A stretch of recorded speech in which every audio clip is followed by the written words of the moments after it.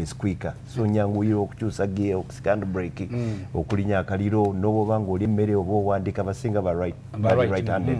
That's why I prefer the left hand drive. So we know that left hand. Neza mukavuge ka left hand kano kajja kuncha mulamu n'abantu basanyuseemu naye nga munnaye amazima gali nti abaana ennaku zino batabuse. Kyogamba nawe ozze mu freya ozze mu flampeni nze mu ng'omanyi kiki ekiriyo muliro gwennyini naye ngambye kanvugemu event 2-3 nga bwe mbagoba wali abaana nga barawufu kikankane. I can see a lot of competition but I'm so happy nti gino emyaka egiyise mbadde neetegeka neetereza. The unfortunate thing ngenze nga nkaddiwa simanyi oba nkyalina amaanyi agadduka nengoba abaana wait eyo n'ogikola otya bakoledde publicity eyiyo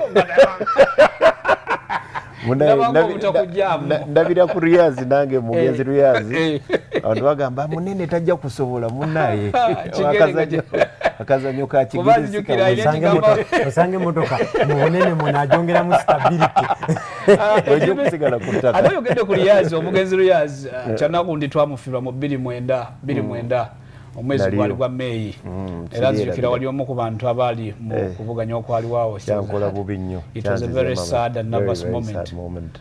Eri motorsport fraternity, we big respect Riyaz. We still hold your heart.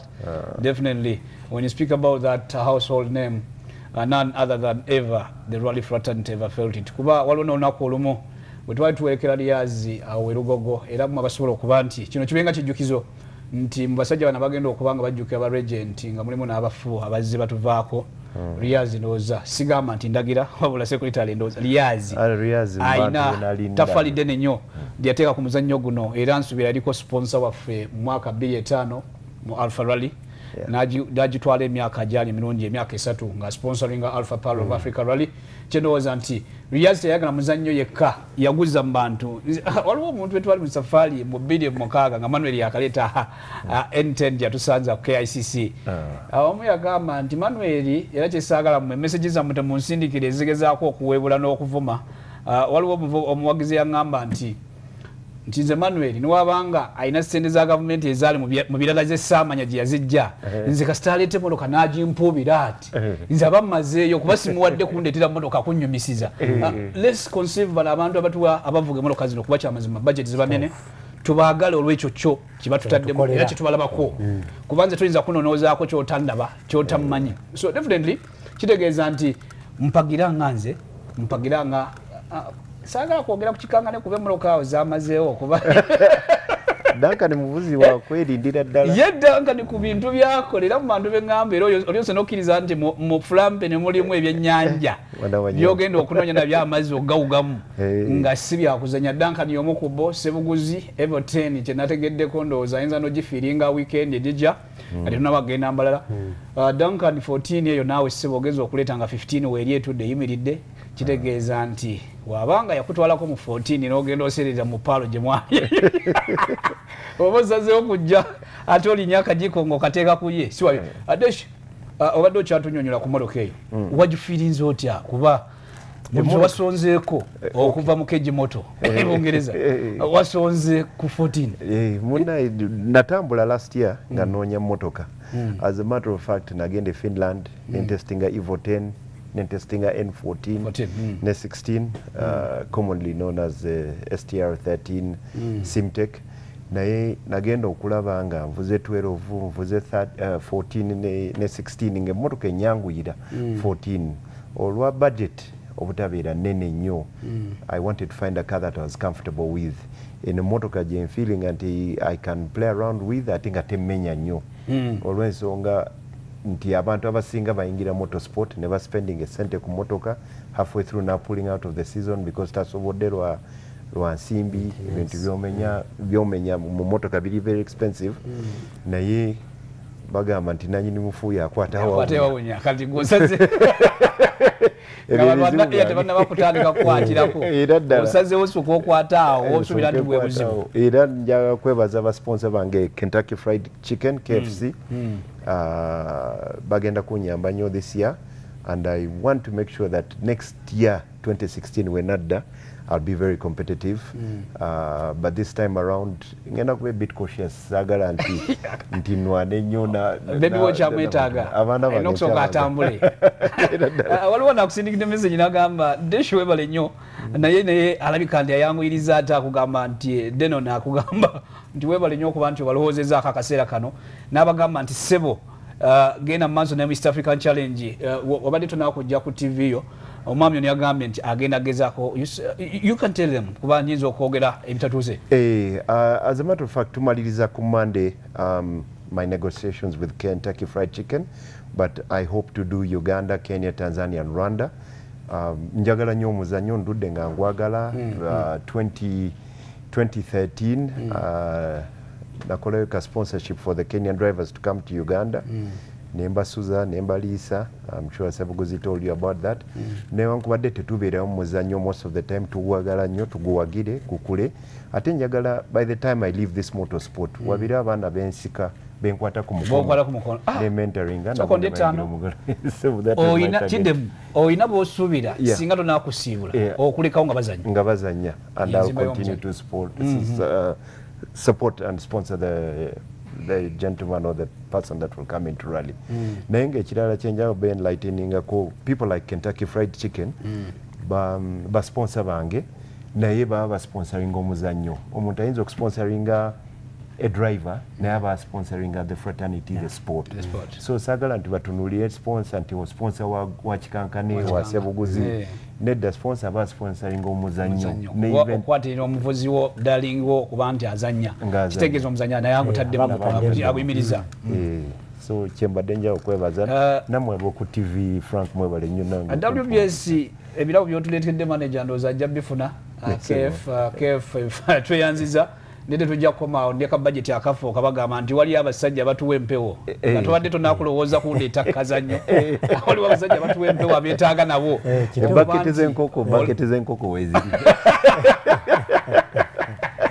aba Kentucky Fried Chicken ndowooza gulo omulanga tugubagambye mmwe abatulaba nkimanyi driver wamwe yababulidde nti amazima ajja wano twabagambye ffe tukkiriza mu busobozi mu kwewaayo mpozi n'okuba nti osigala oli focused. Ebintu ebyo abadereva bwe twogera olulimi wano ffenna tubitegeera. Twali twegeeramu wano neddeshiranga nti kikankane ekintu kimulamu kiteme naye kyendowooza wanaakigatta abaala balala ye Tanzania kikankane empandiika gyawandiikamu it was marvelous. Abalamu yinza okugamba nti kikankane and maybe just mangati watukubira ali smart yeteekateeka ate bw'ova ku moloka eno entegeere ey'obukodyo agyongeramu n'ebitabo ebyolubaawo kyendowooza nti singa ne baana bagaayi banaafuna obudde ne bakiteekamu mu especially kikankane ndowooza ye muntu nze gwendubisuubira nti tajja kuba mwangu ate obudde omwana emyaka akyagina tanaba kutandika kweraliikirira nga abamu bwe batandika dde okubala sente ze buli wafunye naye tugende mu maaso. Let's go for the break and then actually tujja kuddaawo tukube ku masimu abe message Kalibala webale ogambye abasajja bano mbakulamusize Raymond Kibira Charles Kalibala abagambye mwebale kuba nti muzze okuba nti munyonyola eggwanga ku muzannyo guno n'abalala message zammwe enzira banjazi somaawo ne kasooke tuve mu break.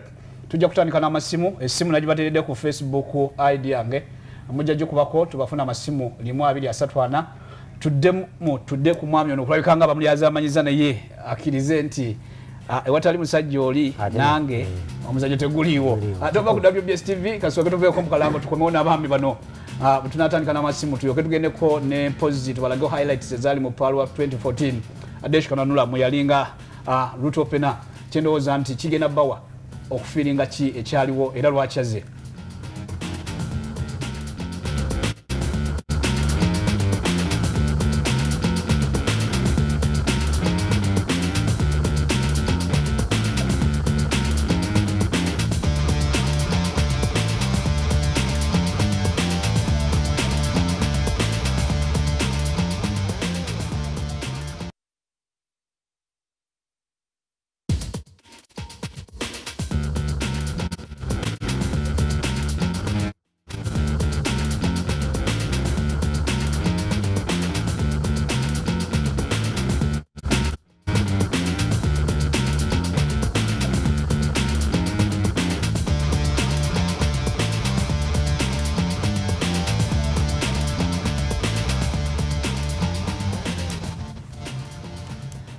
Webale kuba nti okyali naffe ku show Motorsport entabiro y'omuzannyo gw'emmotoka z'empaka mpozi ne digi wano tubagamba okitandikira abalala ne bagoberera.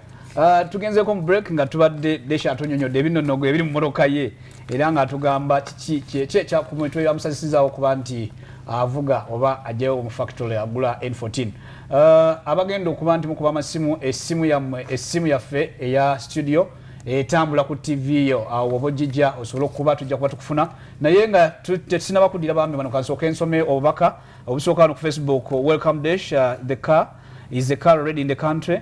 If not, then break the rumor on its arrival. Judy Rwega yabuziza ekyo ekyo njagala okiddemu kiteeka ku bintu byogenda okuddamu. Is this car already here? Ask him who is his navigator.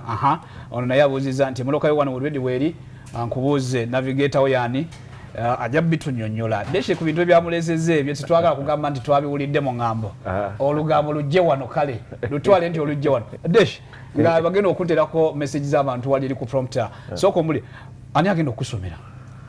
Munaye nange nkya kyanoonya nedda nzanye muzanye.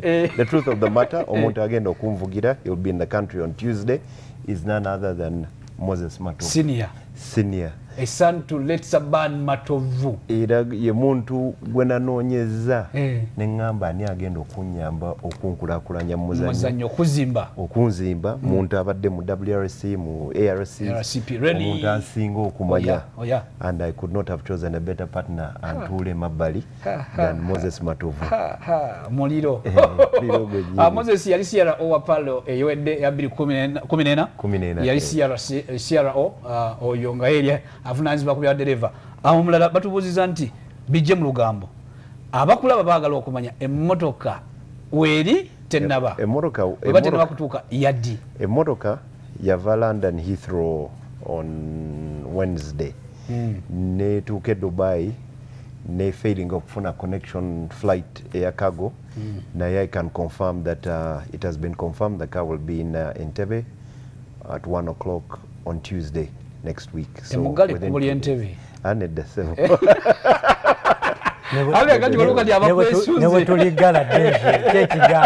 it will be for the good of the cause.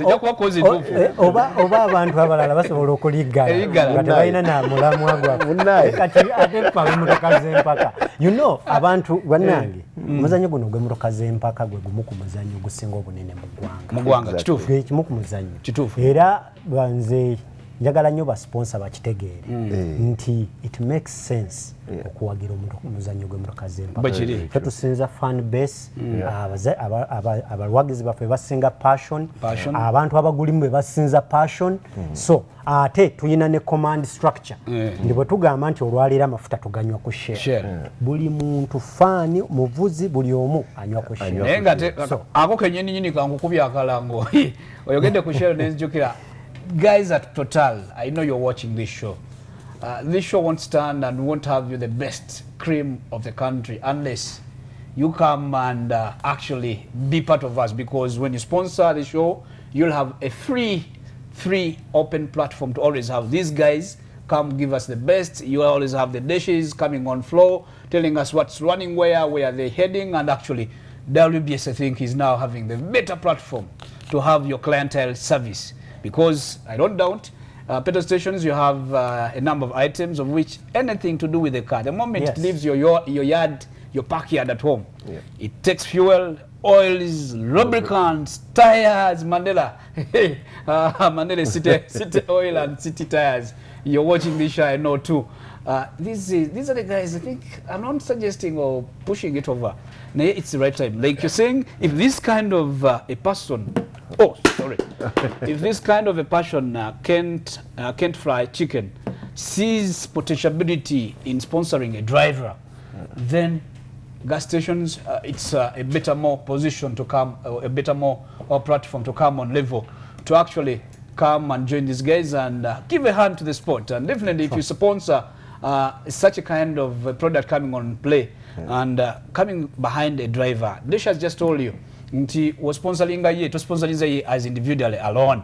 You've helped the sport keep there, and actually you've helped him keep in the sport where he has a number of followers.